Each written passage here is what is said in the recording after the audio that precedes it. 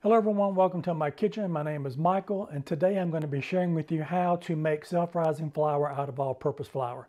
Self-rising flour is not something that I typically buy because it's really easy to make and I don't have a lot of recipes that use it, but I do have one coming up that I'm going to be using and it did ask for a self-rising flour. So I'm going to put that together for you tonight and show you how that works. So how that works is for every cup of all-purpose flour you have, you use 1.5 teaspoons of baking powder, not baking soda, but baking powder, and then 1/4 teaspoon of salt. I've already got the salt measured out. So what I'm going to do is I'm going to measure out my 1 cup of all-purpose flour.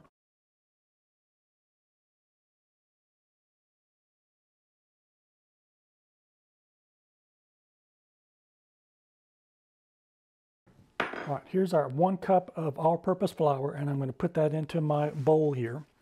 And then I'm going to add the 1/4 teaspoon of salt that I've already got measured out.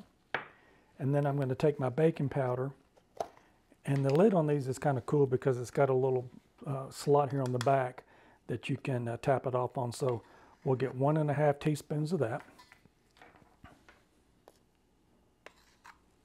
And we'll add that in there. Now we're going to sift it. So I'm going to take a whisk first, and I'm going to whisk the ingredients together to kind of get them started. And you might have a sifter. I've got one of these I've had forever. This is an old-timey one, and I'm sure they still make these things, but you just crank the handle on it and it will sift the flour. If you've got one of these, this works just as well.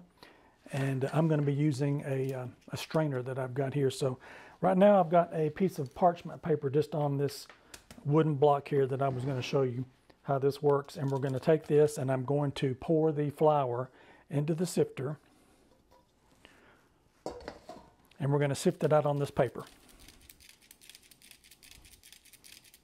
And we'll make sure we get all the little hard pieces out of it. And there's a few in there that don't look like they're going to be coming out. So I'm going to pour those off to the side.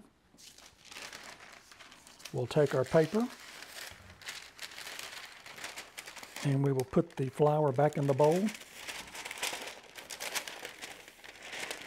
And I'm going to repeat the process a couple more times. So it's as easy as that to do that, to get your flour sifted and get all the ingredients all mixed together. So definitely give this a try. It's very easy to make, and you don't really have to buy self-rising flour. You can make it out of all-purpose flour and cut down on having so much around the house that you might not be needing a lot of in the future anyway. So if you like this video, check out one of these other videos over here. Like, share, and subscribe. Look forward to seeing you in my next one. Take care. Bye-bye now.